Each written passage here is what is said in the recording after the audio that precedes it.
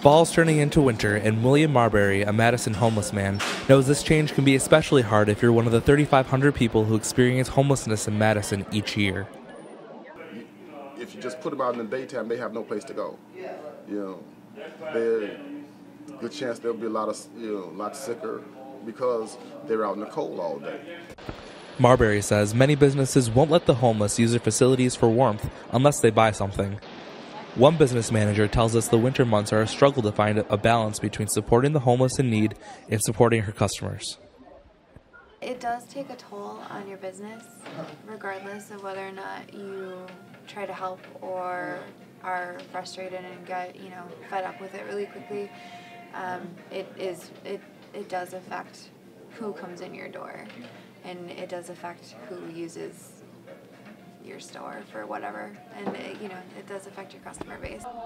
To address this, the County Board of Supervisors recently approved $25,000 to open a daytime shelter starting in November of this year. Porchlight, an organization working to reduce homelessness in Madison, is partnering with the county on this project.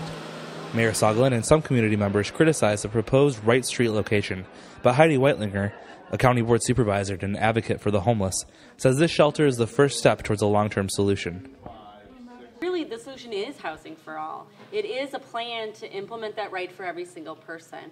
But we need to do that while we decriminalize homelessness.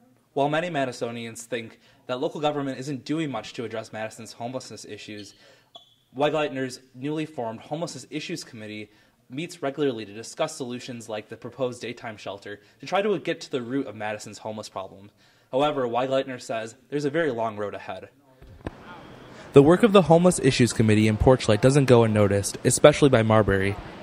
He says he can't stress enough how important a role these shelters play in his life. If it wasn't for Porchlight, I'd be out there on the street. I'm Jose Cornejo for the Badger Report.